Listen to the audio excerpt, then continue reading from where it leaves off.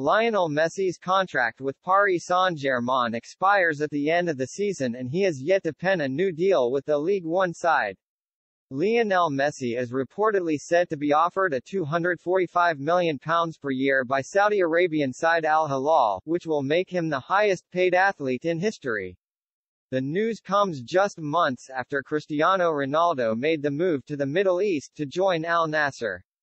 Messi's contract with Paris Saint-Germain expires at the end of the season and he has yet to pen a new deal at Le Parc des Princes. Reports have speculated that the iconic figure has verbally agreed to remain with the Ligue 1 side, though clubs remain keen to try and prize him away. MLS outfit Inter Miami are interested and have held talks with Messi's representatives previously, and Saudi side Al Hilal have also emerged as a potential destination for the seven-time Ballon d'Or winner. According to Mundo Deportivo, the Saudi Pro League side are willing to offer Messi an eye-watering contract that will gazump what Ronaldo earns with Al Nassr, £173 million per year.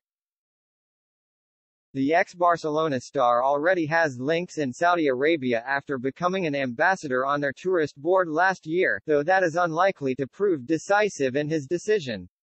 Messi won the Golden Ball award at the Qatar World Cup over the winter break after he led Argentina to victory, and his displays confirmed that he is still capable of competing at the very top level. The playmaker scored 7 and assisted 3 at the competition.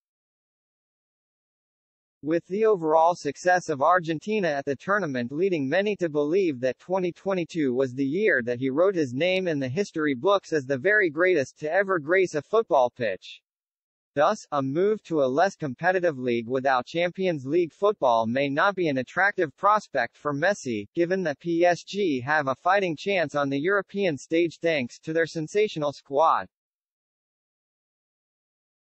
Former England manager Sven-Göran Eriksson believes that if Messi did decide to leave Christophe Galtier's side, then he would struggle to decline an offer from Manchester City. He told OLGB, "I wished Argentina to win the World Cup only because of Lionel Messi, he deserved it. I don't know what will happen to Messi, but if he continues to play like the way he did in the World Cup, he is still one of the best."